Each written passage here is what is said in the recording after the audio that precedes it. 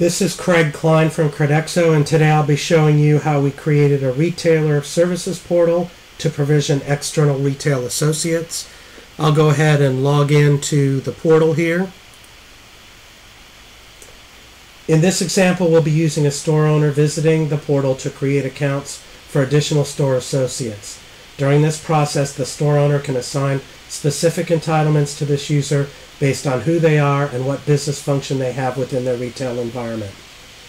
I'm going to go ahead and navigate to Manage My Store and add a new user.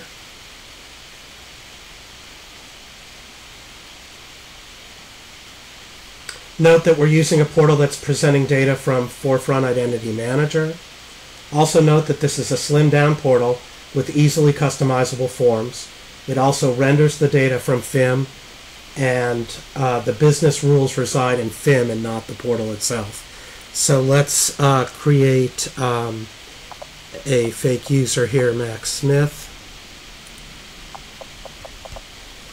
And you can see here that you can pull down for the job title and select a title based on the type of person they are. We'll stick with a sales associate for now, and I'll go ahead and select an available store and select a store for this individual. Click on the next button, and you'll see that we can assign entitlements.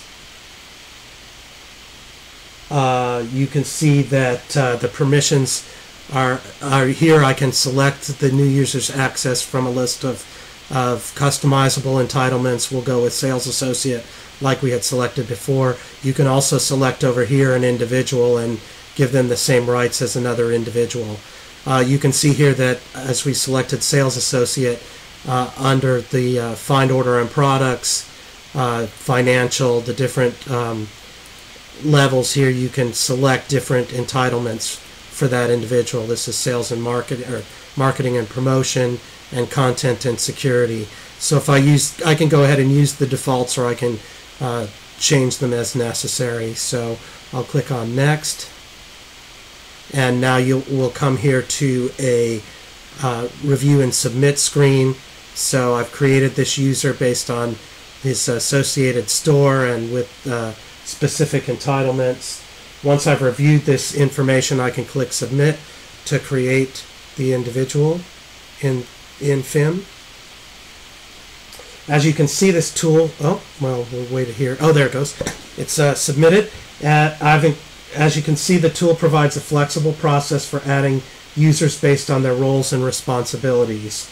I'll show you a couple of slides here that we've developed kind of outlining this process.